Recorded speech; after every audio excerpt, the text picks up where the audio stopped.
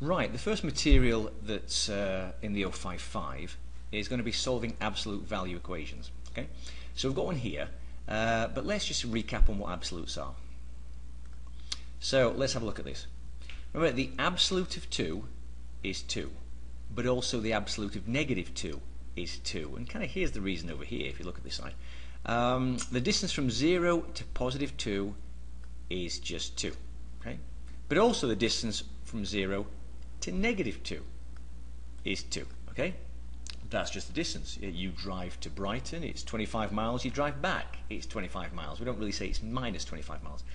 So that's the absolutes. Okay? So both of these will produce a positive answer. Now do remember that. Absolutes must produce a positive answer. Okay? So let's go back to this. Okay, so here's the question. Now, so the absolute of 3x plus 5 is 7. But what we're trying to say this is, if I put a 7 inside this absolute, it's going to give me a 7. But also, if I put a negative 7, okay, inside this absolute, it will give me a 7. So, this 3x plus 5 can equal 7, but it can also equal negative 7. So when you absolute it, it does become 7. And that's the basics of all the absolute value equation questions.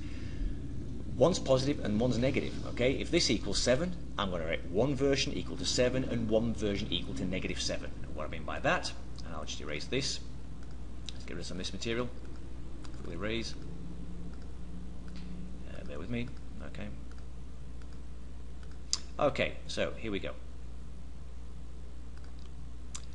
3x plus 5, okay, can equal 7.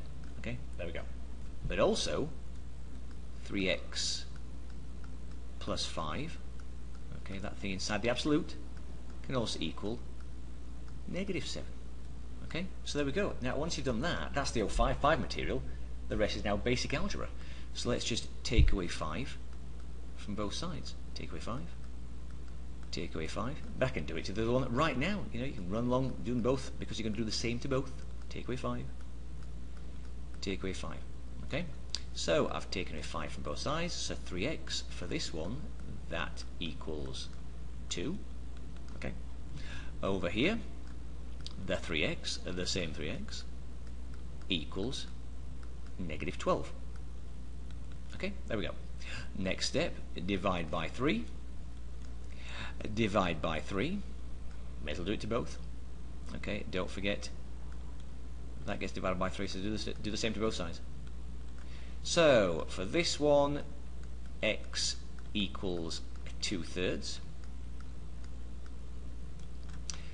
and for this one, x equals negative 4. Okay, and basically that's it. Those are your two answers. Now we just like you to write the answer in a kind of bit of a fancy way. So here's me writing the answer. Okay, so in curly parentheses, it's negative 4, but it's also 2/3. Okay, you'll always get two answers, and there we go. And that's it. So I've got a negative 4 and a positive 2/3 because I put one of those equations, the 3x plus 5 part, equal to 7. But I also put the 3x plus 5 equal to negative 7. Okay? That's it.